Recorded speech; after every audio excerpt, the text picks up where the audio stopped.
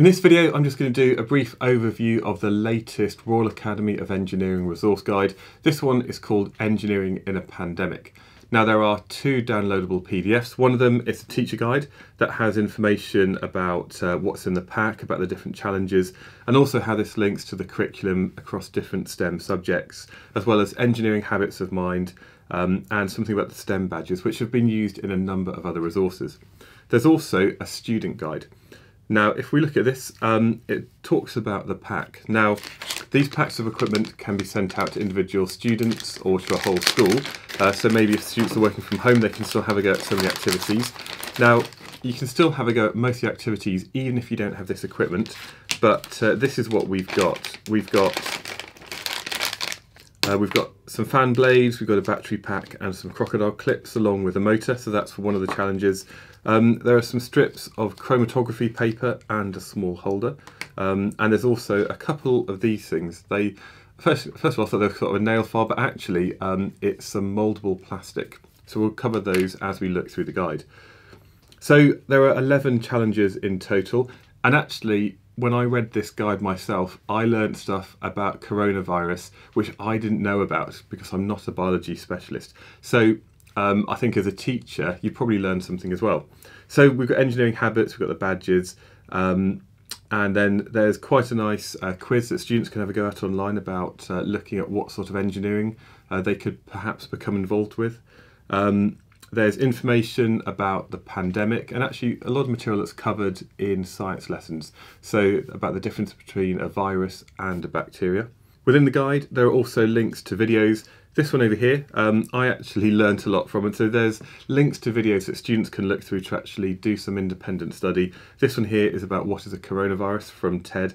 So great things that students can actually work through at their own pace. Now throughout the guide, there are links between what real engineers are doing and some of the real world problems that they're solving. So this includes things like ventilators, face masks, and all the challenges that engineers have risen to over the last year. There's a task where students can make some bioart, so this includes making a model of the virus, and that's where these plastic strips can be used. So all you need to do is to put them into hot water.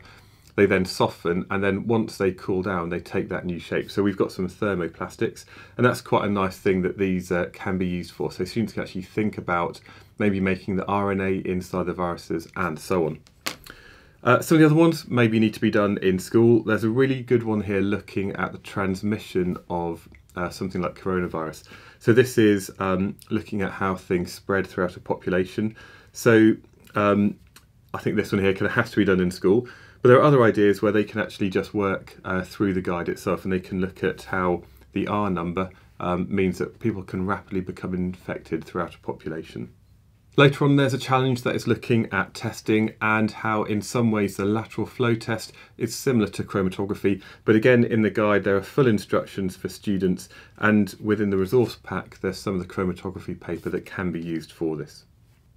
There's then something about vaccination and how if you have enough people vaccinated in a population, it stops the transmission of a disease. So I think that's quite a nice one. Again, that one there can just be done without any extra equipment.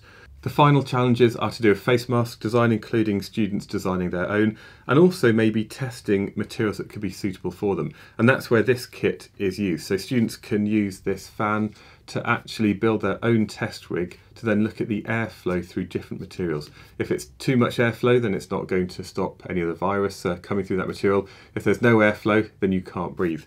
So that's again something that students can design and make at home themselves. And then finally, at the very end, there are some of the support sheets for some of the tasks. So that is Engineering in a Pandemic by the Royal Academy of Engineering. It's something that is really timely, and it just showcases some of the engineers and all the work that's actually happening behind the scenes to come up with some real world solutions for the problems that we're all facing at this time. I'll do a couple more videos very soon where I go through this in depth and actually show you how the equipment can be used by your students. Thanks.